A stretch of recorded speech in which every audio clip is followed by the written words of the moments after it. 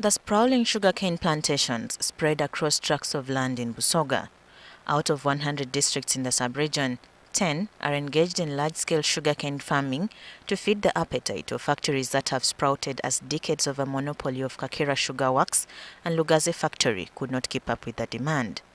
Uganda's domestic demand exponentially grew in the early 2000s, driven by consumption in emerging urban centers and demand across the neighboring countries such as South Sudan and the Democratic Republic of Congo. This prompted the entry of multiple investors in the sugar production business that set up new factories in the Busoga sub-region. Mayuge Sugar Factory, Kamuli, Kaliro, GM Sugar were also attracted to the cheap cane across the sugar belt, which they could instantly crush to produce sugar whose demand was rising. However, disruptions in exports and dumping of cheap smuggled sugar onto the market, peppered with a cartel permit system meant to cheat farmers, have pushed players towards the cliff. My objection to stop supplying is the level of corruption exhibited at that area. Getting a permit is a struggle. You must give money. Getting a vehicle is also another hassle. You must give money. When the vehicle moves to the yard, there is a lot of corruption.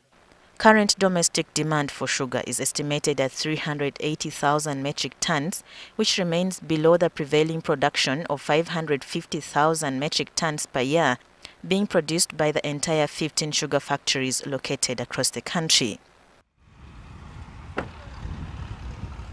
With a lot of cane on the market, prices turned volatile and the prices of a ton of cane fell from 180,000 shillings to 120,000 shillings before it dropped to 110,000 shillings in July last year.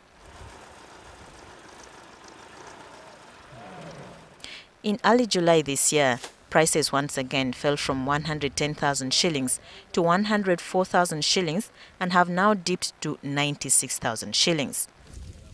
Even at that low price, millers in Busoga are still incapable of consuming cane, partly because of the limited production capacity.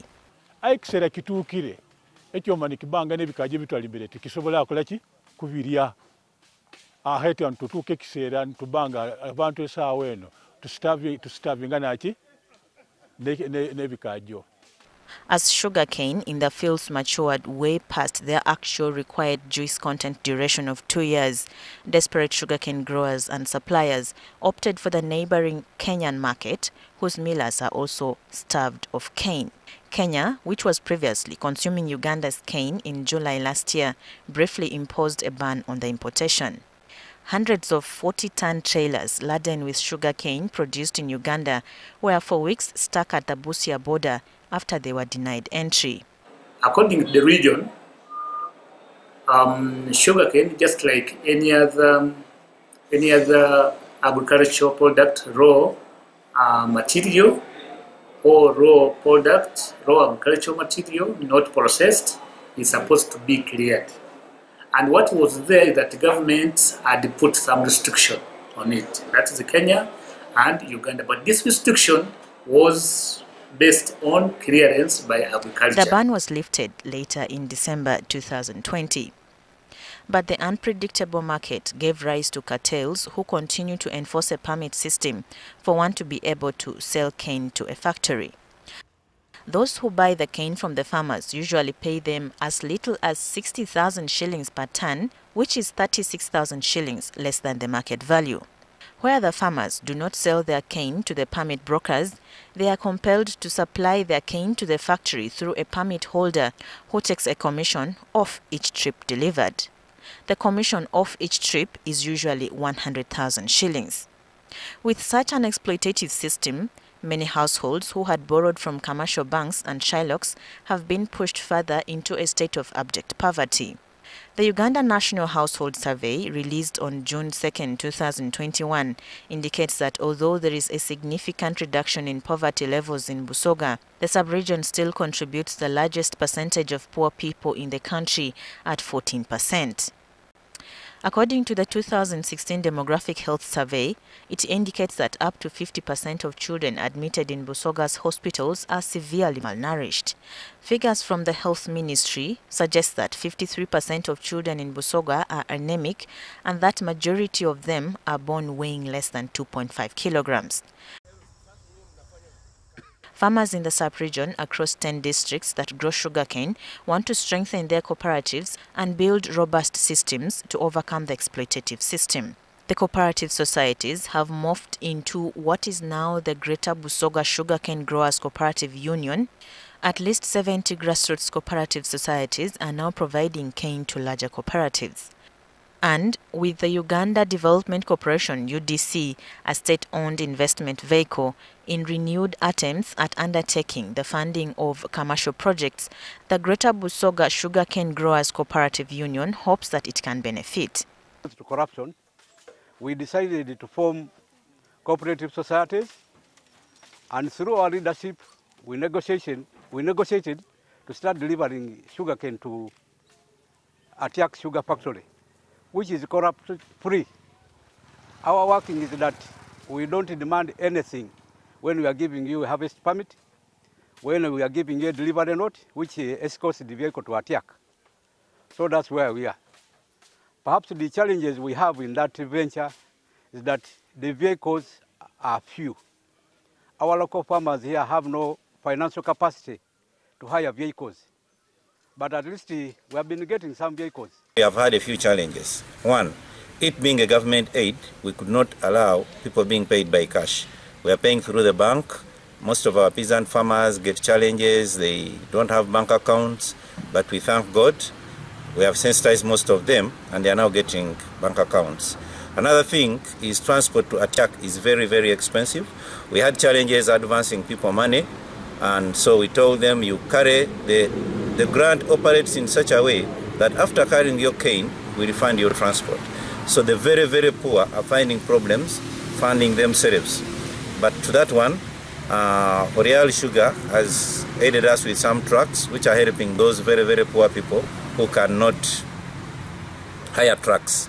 Key in this drive is to cushion the backward linkage of production to actual processing or value addition, which is seen as critical in sustaining agribusiness ventures.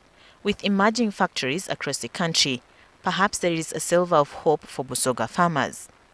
Atiak Sugar Factory had its commercial production delayed for over a year owing to lack of sugarcane after a suspected arson attack on its plantations. The Uganda Development Corporation has a stake in the Atiak Sugar project based in Amuru district. This has emerged as an opportunity for the Greater Busoga Sugarcane Growers Cooperative Union to enter into a commercial undertaking to support the new factory with sugarcane supplies. At the moment, we had to kill two birds with one stone. Help ferry out the excess cane in Busoga because there is excess and farmers are suffering, and then create an impact there, but also help the factory in Atiak to be operational because it didn't have adequate input. Supplies to Atiak Sugar, estimated at nearly 15 billion shillings over a year-long period, is expected to provide more than 3 million tons of cane to the miller in northern Uganda. Most of this cane would have gone to waste, but how sustainable is this? Since we have started, we got a subsidy with the government. We started taking sugarcane to Atiak. The crowd of sugarcane and the people's crying in Busoga for sugarcane, it has now decreased at least somehow. Around that. Is it sustainable? No. It's not sustainable because in this case, government had to come in and subsidize the transport component because it wouldn't make business sense to transport cane all that long. So it's not sustainable. Sustainable solutions are to grow the cane in Atiak and Lamu efficiently and supply the factory, and to construct farmers' factories in Busoga in order to increase on the crushing capacity.